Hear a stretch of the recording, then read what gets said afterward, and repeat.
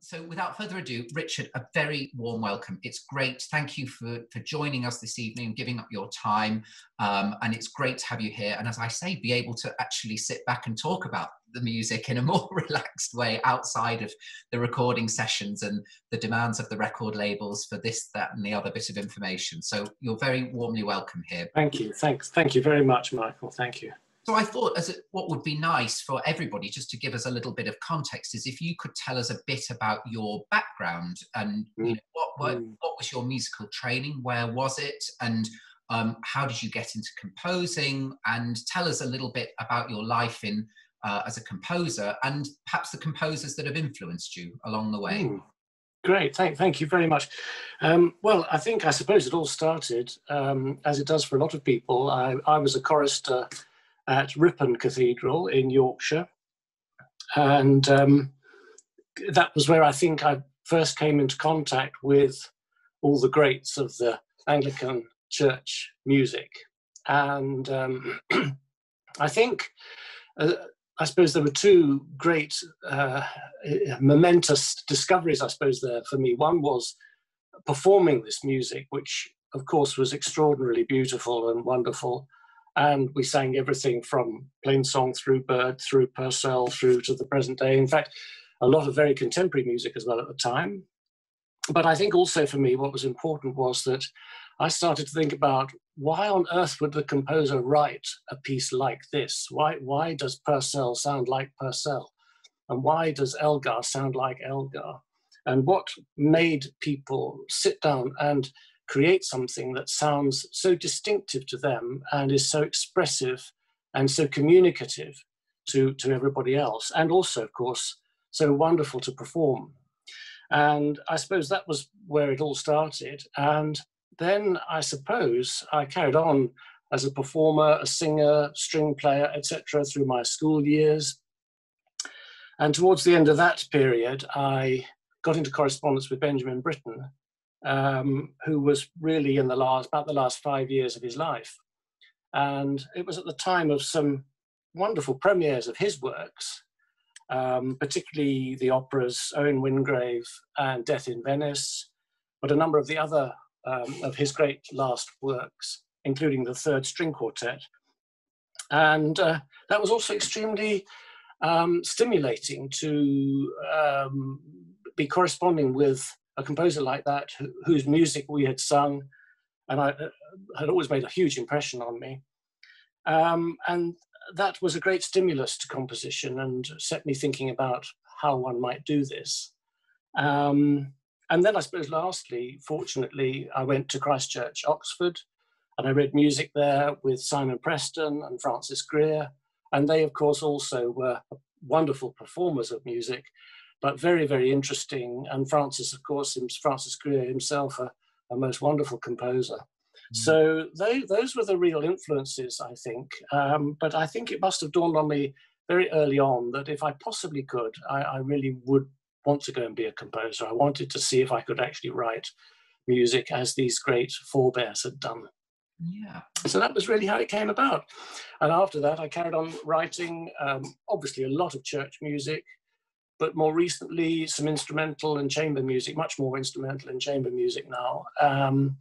And it's really just built from there, and had a lot of discussions with organists around the world and conductors of all sorts, and of course, Michael, your good self. And so interesting when you mention, obviously, great composers like Britten, a real favourite of mine.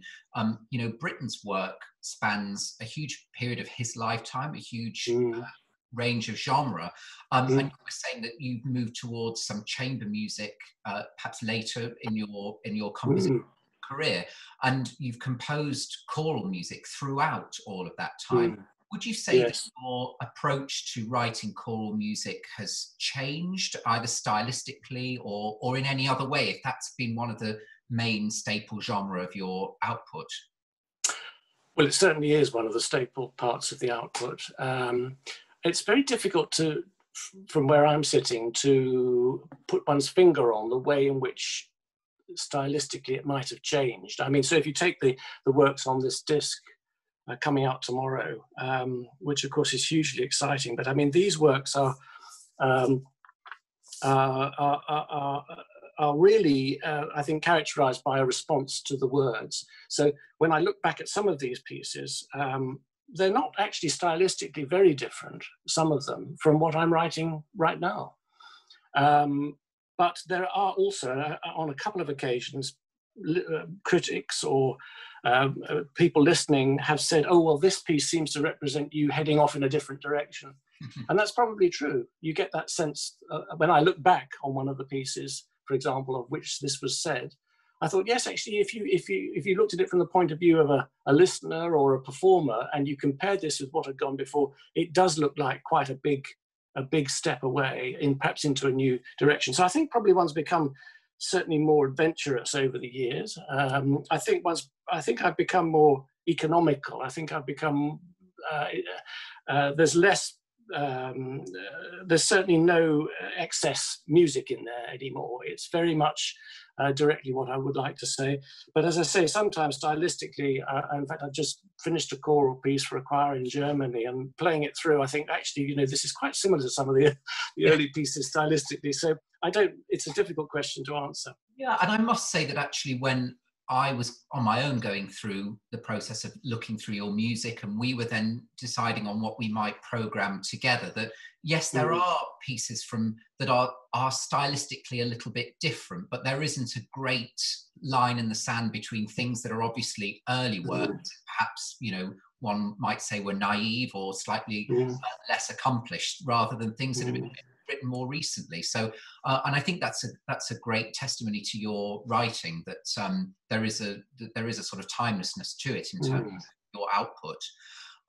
I think it's time for a little bit of music, in which case. So I'm going to play the first of our videos tonight, which is one of the tracks off the disc called Creator of the Starry Heights.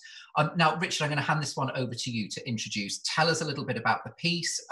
Where did the inspiration to write it from come, and tell us about the text, because actually, as you said, you know, responding to the text is perhaps the most important thing. And this is an amazing text which I'd never come across until hearing this piece of music. So tell us a little bit about this. Oh, well, it is an extraordinary text. It's actually a Latin 7th century text, and translated by the great J.M. Neale, who I think a lot of people will be familiar with in their hymn books. He translated quite a lot of Latin hymns. And this is a very famous Advent hymn. And it really talks about the transition from darkness into light. And so it's obviously specifically for Advent. It's very much about the coming of Christ, and our looking forward to that. And the words talk of the desperate need of the world, if you like, for the Saviour. And the music transitions from a very quiet organ introduction through into a kind of narrative section with two verses, each with a solo, a soprano and a tenor. And then a couple of verses at the end with the full choir, where the organ is going full pelt, and the choir comes in with this sort of almost rollicking tune of feeling that the advent of the Saviour is close, as it were.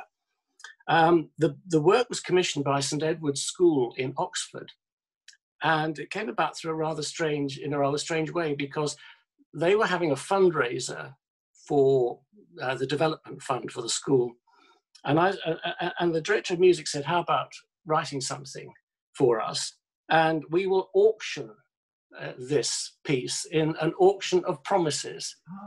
So they had an evening where they had, I don't know how many hundred parents in the main hall there, all bidding money for various things, various projects or committing whatever. And this was one of the promises that was auctioned. So it got auctioned, got written, and then they performed it in the Advent Carol service in the chapel of St Edward's School in Oxford, and it went off like an absolute firecracker. It was terrific. Fantastic. It really is a kind of journey from 0 to 100 over the 6 minutes, isn't it? It is. So without further ado, I will put the video on now. I'm also posting this amazing text in the chat channel. So if you like to follow the words, then please have a look in the chat now, and I'll hand over to a little bit of music.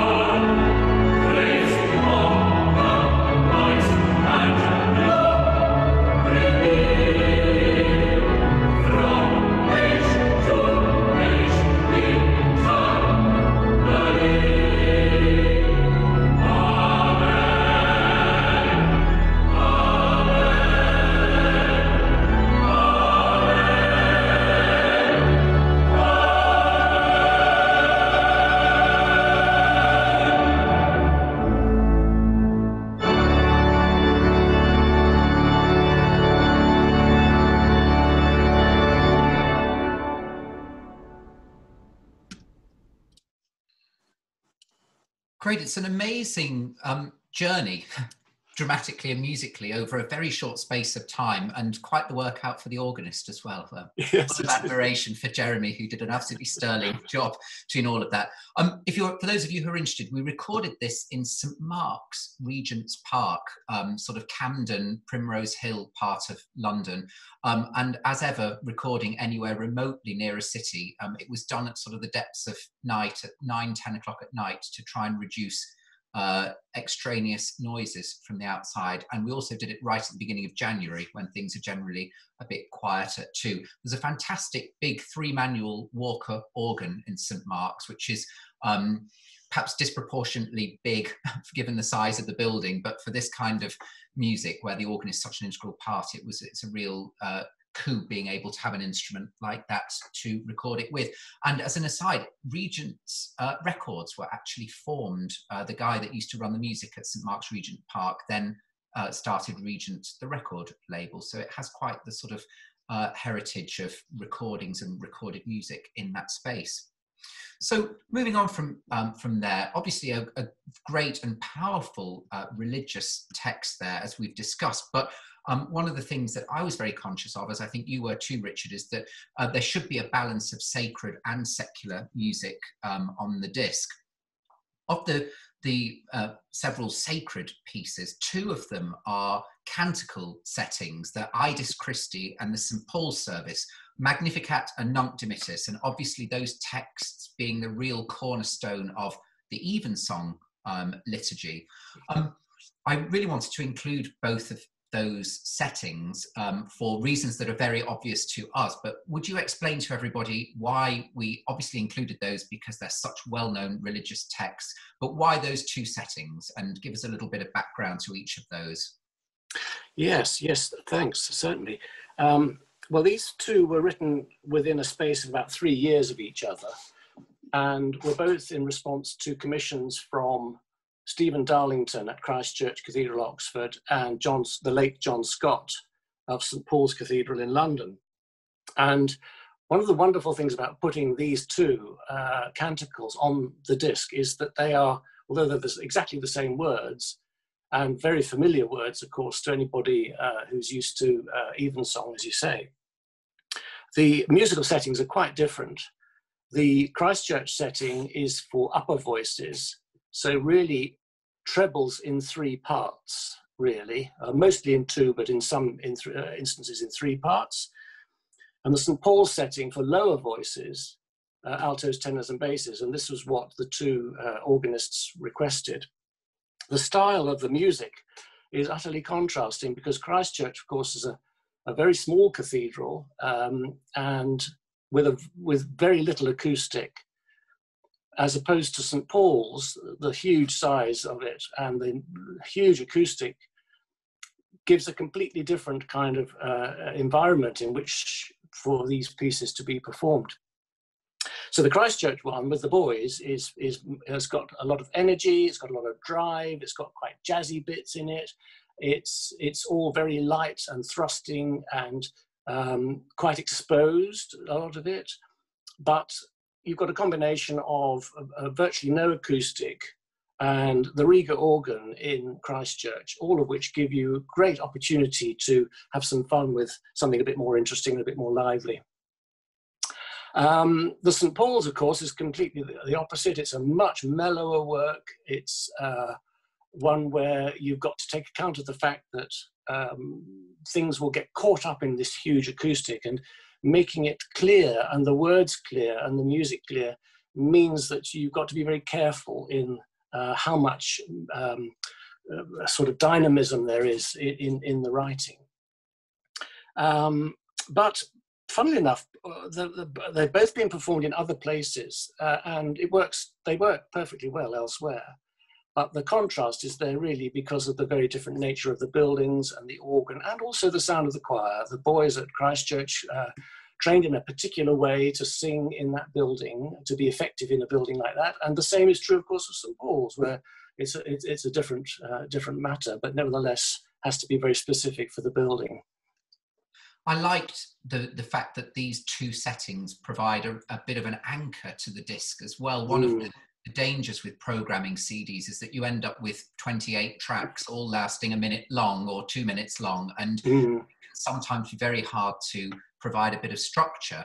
But actually, you know, a Magnificat and a Nunc Dimittis, you've got two contrasting texts straight away, which are quite big texts, and we've got two contrasting settings, as you've just described, which I think complement each other really, really well and provide a nice sort of anchor and structure to the programming of the whole disc.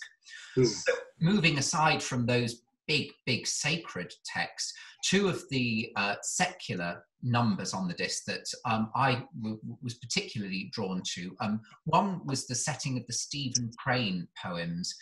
Now, I didn't know anything about Stephen Crane, and these settings are in marked contrast in the way you've written them to some of the sacred texts. Could you just tell us a little bit about these amazing poems and how you approached your music making in response to them? Yes, you're quite right. And this work, the four poems of Stephen Crane, is the most recently completed work on the disc, written in 2013. Well, Stephen Crane was an American writer, better known for his fiction. And he wrote one particularly famous book called The Red Badge of Courage, which is an account of the American Civil War. And it is an astonishing book for its depth, in terms of it follows one particular individual and their experience of the war, and it really is quite a harrowing story.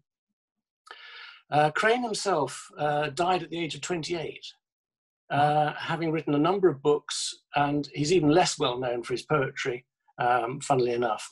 But the same questioning, if you like, within the red badge of courage in his, for example, in his fiction, which is the internalization, if you like, of what we are experiencing. This also filters through into his poetry. So these four poems are really variations on a theme, if you like, of an examination in many ways of the nature of the relationship between mankind and God, or man's search for God, if you like. And so they explore different aspects of that search.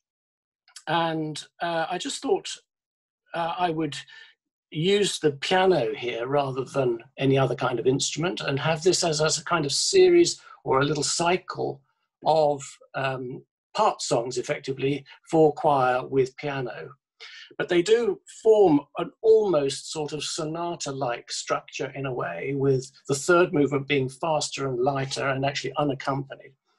And that's really where it came from. And I think the idea was to see if the music, and the music is it's more challenging than some of the other works on the disc. But rather like Crane's poetry, if you make the effort and go in and listen a few times, then these things start to come out at you, and you start to begin to get the picture of the whole piece. And there's quite a lot in there. I absolutely love the poems, and I'm very fond of American 19th century literature. So it was in many ways a natural choice, and I found these very, very stimulating pieces to set to music. And segueing nicely to another text that is a sort of a reminiscence on life and God and mankind, King Henry VIII's Apologia, I think is just a wonderful text, and it is apparently attributed to the king himself. It's the most amazing setting musically. It's incredibly virtuosic, and one of those pieces that's difficult on paper and even more difficult to really pull off and do a good performance of. But just give everybody a little description of this amazing text for those who don't know it, and I didn't know it again before coming across your setting of it. Yes, well, this text was allegedly by Henry VIII, King Henry VIII, who was the founder of Christ Church, Oxford, and it was who commissioned the work for the 450th anniversary celebrations. So Stephen Darlington, who was the director of music, said, we need something sort of Christ Churchy or Henry VIII-ish. And in fact, he sent me a copy of the text. He said, I've dug this out of the library. Whether or not it's actually by Henry VIII, we don't really know, but we think it is. and but have a go. And I mean, it's an absolutely lovely text, actually, because he is, and hence the title of my work anyway, he's really saying, I'm really not such a bad bloke, you know. You guys are really down on me. I've only done the same things that everybody else has done. When you were young, didn't you go and do all these things as well? And when I married, you know, I was serious about marrying, and all this sort of thing. So it's a way of him, if you like, explaining perhaps some of his indiscretions. And it's really rather amusing. And so and he takes us through various different elements of his life that he is trying to relieve himself of blame for.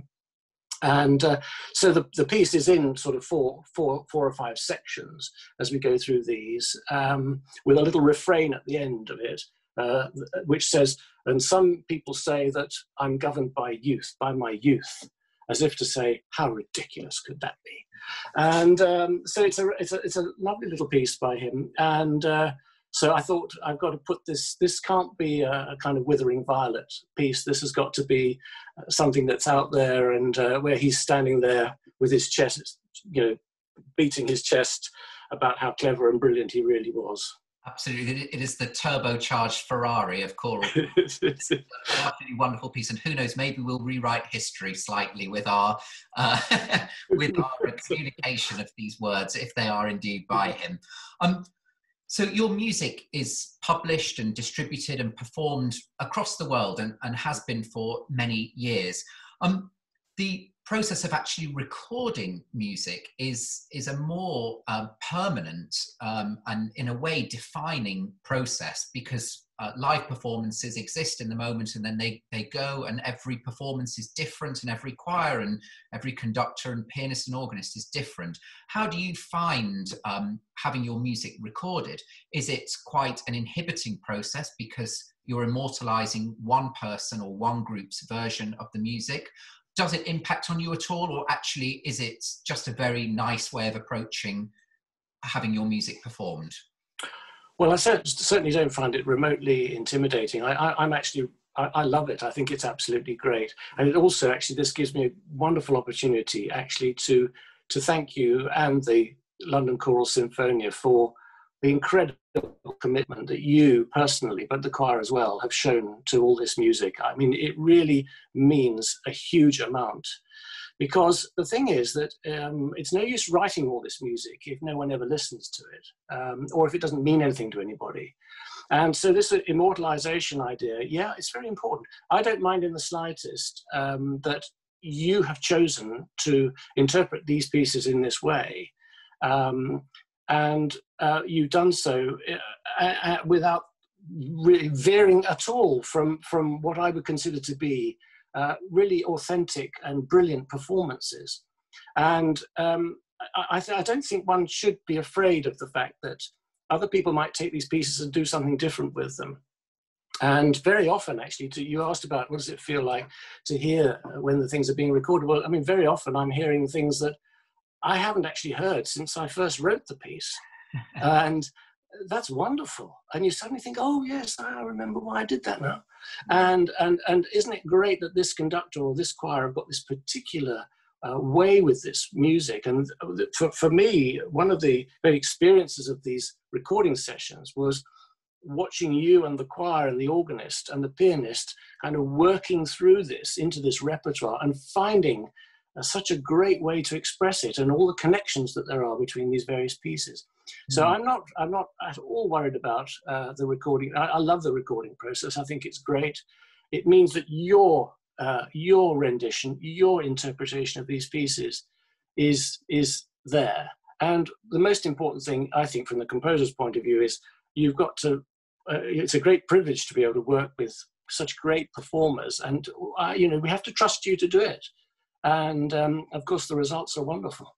Thank you. It's very kind of you to say that. And I must say, I will add that I find the recording process actually very rewarding. An outsider may look at it and think it's terribly fragmented and a bit unnatural. But actually, unlike a rehearsal for a conventional concert, where in the performance itself, you just have one shot at it, and that can bring all sorts of excitement to it, don't get me wrong. But in a recording environment, you can just keep going back over and doing it again and doing it again. And I think when the atmosphere is right, you can have that electricity and that charge in a recording context, even without an audience. I think if the stars align in a recording session, they can be as exciting and as rewarding music making as a live concert can be.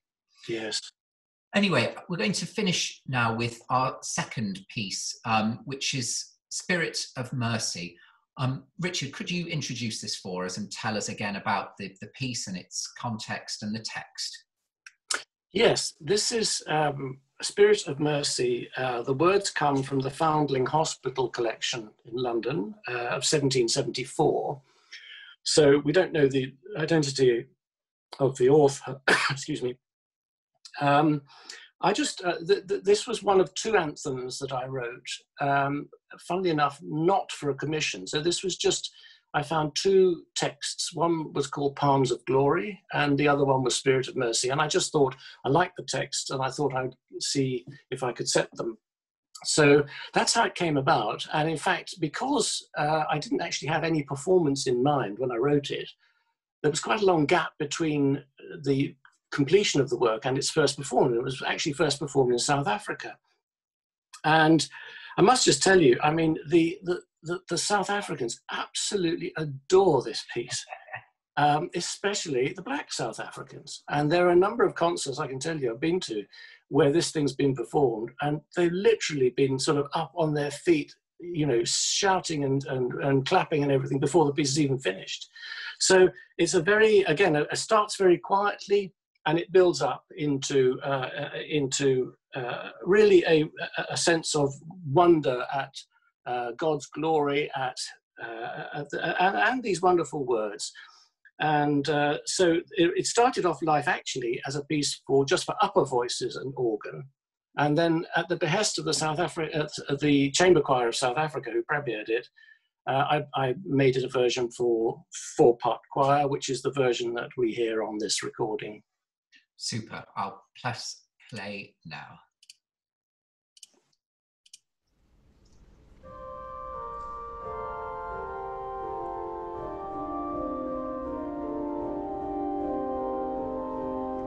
Spirit